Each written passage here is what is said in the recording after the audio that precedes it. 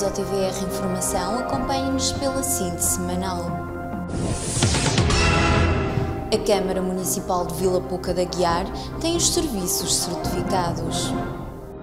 A Câmara Municipal de Pouca de Aguiar já tem em funcionamento o certificado de sistema de gestão de qualidade para as atividades de serviço de atendimento e urbanismo, que permite um significativo aumento de eficiência nos serviços municipais prestados aos aguiarenses.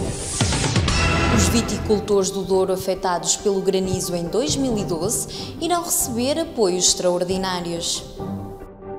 Os viticultores do Douro afetados pelas intempéries de granizo ocorridas em maio e julho de 2012 vão receber um apoio extraordinário que pode ir até 25 € por hectare, com um limite máximo de 7.500 €. O granizo provocou o rachamento dos bagos, fendilhamento de varas e queda de folhas das videiras, conduzindo a importante quebra de produção em vários concelhos, como Vila Real, Sabrosa, Lijó, Mursa, São João da Pesqueira e Vila Nova de Foscoa. A Câmara Municipal de Vila Real vai distribuir 10 aparelhos de alarme para apoiar os idosos do concelho. Para acompanhar os mais velhos que vivem isolados no município, a Câmara Municipal de Vila Real já entregou um total de 45 aparelhos de alarme que servem para alertar familiares ou o 112 em caso de emergência. O equipamento, que permite pedir ajuda carregando apenas num botão, pretende combater o isolamento dos idosos do concelho.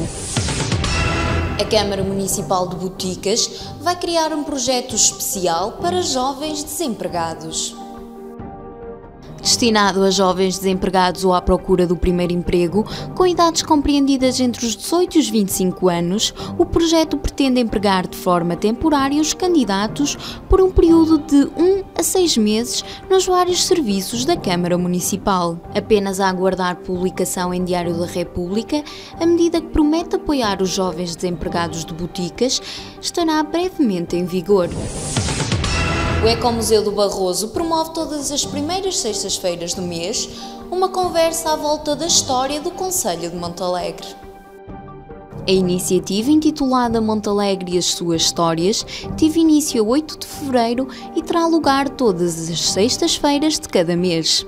Os temas centrar-se-ão na história do concelho de Montalegre. Em Chaves já foi adjudicada a obra que dará lugar a um parque de estacionamento no centro histórico da cidade. O parque irá abranger uma área de cerca de 1.500 metros quadrados, com 132 lugares de estacionamento. O parque terá 3 pisos, um deles abaixo do nível do solo, que contará com 46 lugares, o piso 0 com 41 lugares, dos quais 4 para pessoas com mobilidade condicionada. O espaço destina-se a servir o Centro Histórico de Chaves de estacionamento automóvel para visitantes e moradores. Em Vilarandelo, os foliões saíram à rua para festejar mais um carnaval. O corso carnavalesco saiu à rua dia de carnaval e Vilarandelo cumpriu a tradição de um dos mais antigos e tradicionais festejos de carnaval do país. Confira os títulos da imprensa regional. Assaltos a igrejas e juntas de freguesia deixam um rastro de destruição no distrito brigantino. Diz o mensageiro de Bragança, já foram detidas 3 pessoas suspeitas. O telefone da praça de táxis tem lançado a discórdia em Mirandela. Em Torre de Dona Chama, a ausência sistemática de médica deixa os utentes à beira de um ataque de nervos. A Câmara Municipal de Bragança reforçou o apoio financeiro às associações e instituições do concelho. Indisciplina atinge escolas do interior. Sindicato dos Professores do Norte, preocupado com a situação que se vive em Mirandela. A reportagem O Olhar destaca 2 grupos musicais de jovens do Nordeste transmontano. Natureza e Vida Selvagem em exposição na UTAD destaca em Notícias do Douro. Câmara Municipal da Régua quer reabrir termas das Caldas de Moledo. O quinzenal Notícias de Vila Real destaca as eleições autárquicas de 2013 com o título A Guerra na Capoeira. Foram retomadas as obras da Escola do Corgo, mas as debilidades subsistem. Em caso de emergência, a integridade de alunos é posta em causa. Durante o ano de 2012, o Teatro de Vila Real teve mais de 200 mil visitantes. Confira ainda os resultados desportivos das equipas do distrito. Na terceira divisão, o Desportivo de Chaves venceu o Infesta por 3-0, mantendo a terceira posição na classificação final. O Mirandela continua na primeira posição, depois de derrotar o Boa Vista por 1-0. Na terceira divisão Série B, o Vila Real ganha terreno ao vencer o Lousada por 2-0. A equipa transmontana subiu uma posição, ocupando agora o 8º lugar. Na Distrital, os 2 primeiros lugares continuam ocupados pelo Pedras e pelo Montalegre. A terceira posição é ocupada pelo Serva.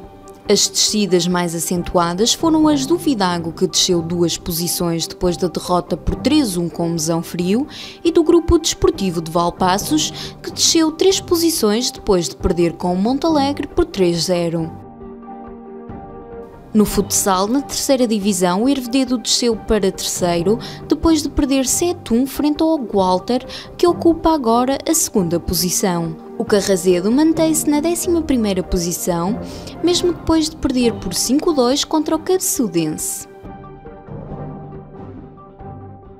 Na Distrital de Futsal, a luta continua renhida entre o Casa do Benfica de Vila Pouca de Aguiar e o Valpaços FC, distanciados apenas por 1 ponto. Em último está o Alijoense. No futsal feminino não há alterações. A equipa de Obucão continua à frente, seguida do AD Flaviense e do Alves Roçadas. No fim da tabela está o Penaguião. E é com o desporto que terminamos. Já sabe que pode acompanhar a TVR Regiões em tvregiões.com ou no Facebook em facebook.com/tvregiões.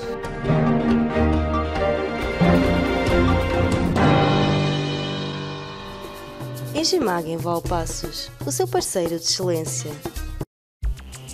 Miel Automóveis, uma escolha com segurança.